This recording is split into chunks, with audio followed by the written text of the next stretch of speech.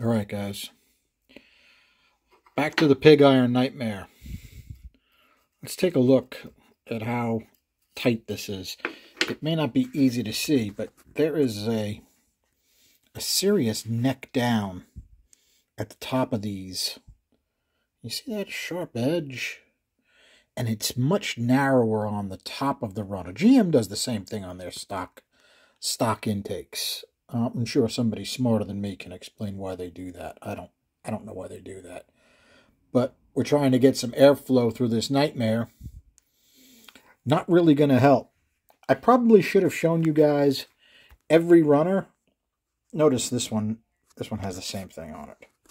In fact, they all have that, some to a little bit lesser degree. Like this one isn't as radically triangular, you could say. You can definitely see it's narrower at the top of the port than the bottom. Okay, I took a really nasty bit and cranked it up and took a ton of metal out of these. Let's see if we can see the difference. Okay. Definitely got some more meat out of these. Now, does making a big port in the middle of a restricted carburetor, does that really help? That's a good question. It may give the flow a chance to organize and actually get more mass flow out.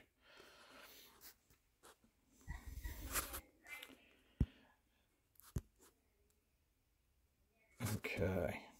You can see I hit it hard with a very rough burr. It's going to be rough. I don't know exactly what kind of texture I'm going to put on this or if I'm even going to bother. To announce to the guys that are telling me, don't use this manifold. We know it's garbage. DV knows it's garbage. It would still be cool to put this heads up against an older single plane. Someone said the 267 was a nice one. No EGR, no nonsense. Shaped like a Torque 2. At least we can probably do something with that. Is it going to be night and day over this? I doubt it. What we really need to do is get one of those old Wiens or Edelbrocks with the big old fat runners. We need one of those. And just to be a wise guy, maybe a modern Edelbrock air gap. And if you really want to be that guy, a modern single plane. Now, DV, I told DV about the issue with the, a lot of guys don't think the polishing the rods and stuff saves that much power. I'm on the fence with it. I used to do it, and my stuff ran really, really well. But you also have to remember, I needed more strength than regular stock stuff. So a lot of the reasons I was deburring everything and polishing stuff was just to remove stress risers so I could beat the stock stuff a little harder, because I didn't have money for good rods. It's also, a long time ago. The good rods were way more expensive than they are today. Today you can buy a set of Chinese rods for like $300 or $400. And I hate to say it, but most of them are pretty good design. I don't know whether they got the heat treat right, but I know a lot of guys are beating them pretty hard and they're holding up. So I tried to run it past DV. If somebody brought a stock rebuilt 318 lower end and we just swapped all the fancy stuff from the fancy short block onto the plain Jane short block and measure how many horsepower it would be, I thought that would be a cool test. He wasn't interested. He's like, if somebody wants to bring down a stock rebuild 318, I'll pay for the dyno time. But that doesn't really do what I was hoping to do. But